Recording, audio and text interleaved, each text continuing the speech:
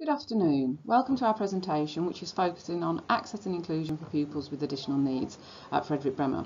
My name is Claire Binns. I'm the Assistant Head Teacher here at Frederick Bremer for Inclusion, and I will also be joined by Miss Ria Mills, who is the SENCO, who will be moderating the chat and passing on any questions to me.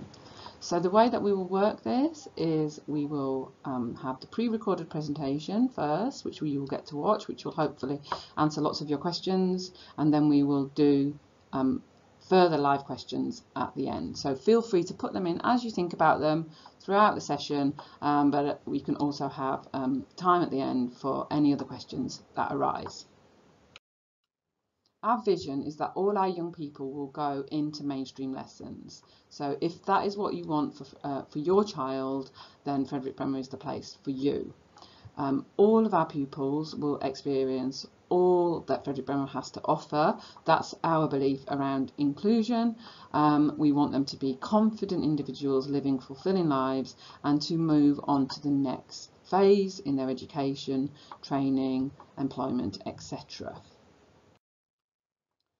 Our offer is very much based around offering a personalised curriculum, a personalised support plan that is appropriate for them so that they can make as much progress as possible and have as much access to the school and what we offer as every other child here.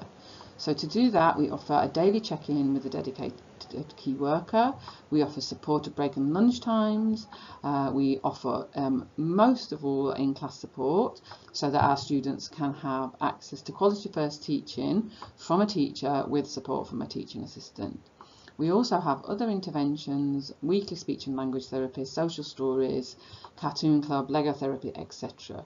When our students get to Key Stage 4, we focus very much on their core subjects, their curriculum, their academic support, and their transition to the next phase in their education, which would focus around careers, etc.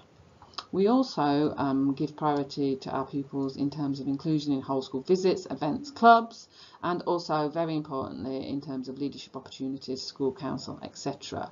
So we really are there fighting for our students every step of the way to get as much support, access and inclusion as possible so that they can develop. We offer a personalised curriculum for our students. When they leave Frederick Bremer, we want to make sure that they've got the skills, qualifications, qualities to lead happy and independent lives. As I said, they have a morning check-in. Sometimes that can happen at the end of the day if that's what is best for the student as well. We offer rapid reader interventions twice a week before school, and if they're struggling with their literacy when they arrive at Frederick Bremer, we can offer a programme called Read, Write, Fresh Start, 4 afternoons after school, which is very, very effective in terms of upping their literacy levels, which they will need to access the rest of the curriculum. We also have morning interventions for dyslexia, a weekly meeting with a key worker. At that point, they will generate a half-termly action plan which will focus on their life skills and personal development.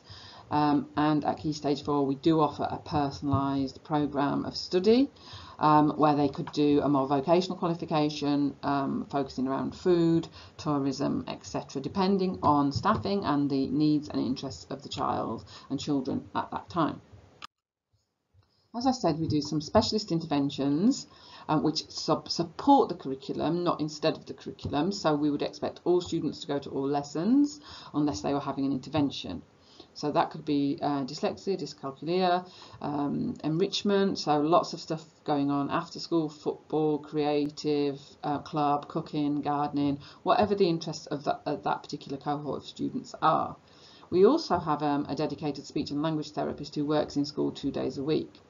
They work on assessments, so if your child has got autism or has got a speech and language need, they would be assessed and they might be assigned to a speech and language group, for example, with the speech and language therapist or with a trained member of staff.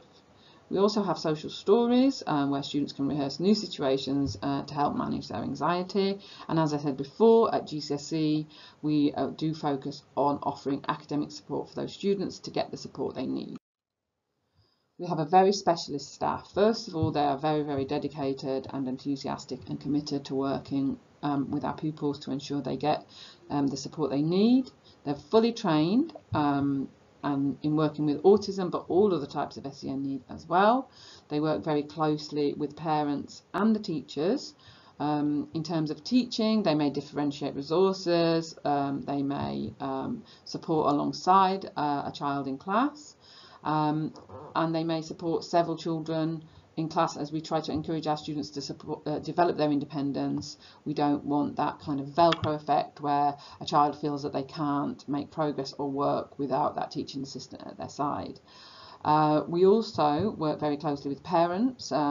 We see the parents as the font of all knowledge on that child, and we will draw on their experience and their knowledge to devise our strategies and our plans for that child. As I said before, it's wraparound support, so it's before school, it's at break time, it's at lunchtime, and it's after school if required by that particular child. As I said before, our parent partnership is key to all of our pupils' success. We think that strong parental links are absolutely vital to our students in achieving their full potential. We use parents and their knowledge of their child right from year 6 through things like this, through visits, through additional visits, through talking to the school, seeing them in their year 6 school, and talking to their teachers who know them really, really well. And then we use all that information and we create a document called a pupil profile. The parents will see that pupil profile and they will add to it, amend it as they see fit. But essentially it's everything that you need to know about that child to support them, including strategies for helping that child. Once that's in place, we will then use that as a basis for keeping staff informed about that child, and parents would keep letting us know if anything changes with their child that we need to know. And likewise, we will let parents know if anything happens in school. We will meet their children at the end of each day or in the morning. We will check in with them, and we will have very open lines of communication, so that we can nip anything in the bud, any worries, any concerns. If they're addressed straight away, they're much less likely to grow. So that is our ethos. We like regular communication, face to face, via telephone, or by email at the parent's preference. Beyond the daily, weekly contact, we have regular meet the teacher afternoons, coffee mornings, coffee afternoons, where we would invite you in, where you could look at your children's work, you could meet their teacher, meet their key worker, meet their TA, etc. So that's pretty much a whistle-stop tour of our support, our ethos, and what we offer.